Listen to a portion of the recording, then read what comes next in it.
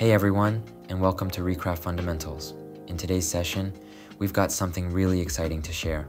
We designed this entire beauty campaign inside Recraft, and what makes it special is that these images can work in two ways: as polished final visuals ready for launch, or as creative concepts and references for a client. And today, we're going to walk you through, step by step, exactly how we made it happen. Okay, let's kick things off with the brief. We're imagining a beauty brand called Sanctum, and this brand is anything but ordinary. It's bold, futuristic, and all about self-expression. Something that feels like art and instantly grabs attention. Our goal here is to design campaign visuals that reflect this identity. And to really put Recraft to the test, we'll also explore a direction for the logo.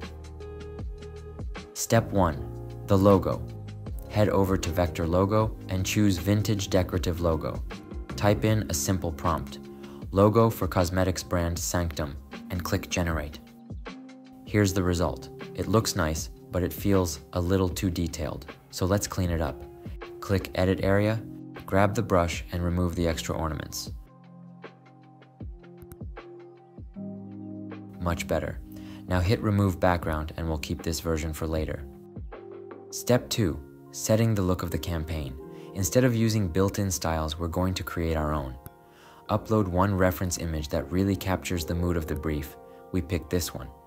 In prompt engineering, add a simple note, glossy skin.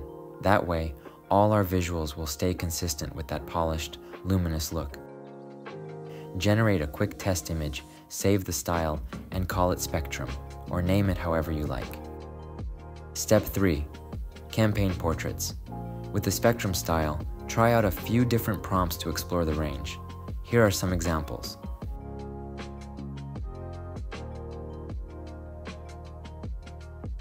Pick the one that best fits the story you want to tell.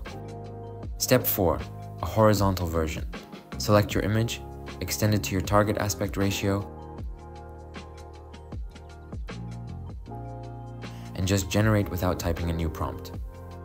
Here's the result. A perfect wide layout for campaign use. Step 5. Let's add the mascara. Pin the image, click the paperclip icon, and choose the Nana Banana model. Now type a short edit prompt. Add a sleek metallic silver mascara tube, held vertically near the model's eye, just posing with the product, not applying. Generate. And here's what we get. Step 6. Mock it up. Click Mockup Eyes, bring in the Sanctum logo we made earlier, and drop it into the composition. Adjust the size and placement, and now it feels like a real campaign asset. And from here, it's really about your own creativity. Let's take a quick walk through the rest of our project. For example, here's one image we created, and here's the one it came from originally. First, we wrote a prompt and generated this image in our custom style. It turned out great, and we knew we wanted to use it further. If you already have a ready-made product image that you'd like to add here, you can do that. But since we didn't, we used Nana Banana to add a lip gloss instead. Next, let's say you want to experiment even more. You can also use Nana Banana with a prompt like her reflection in a silver fisheye mirror, or something simpler like change background to metal glossy. We just removed the background, and this is the kind of visual element we ended up with.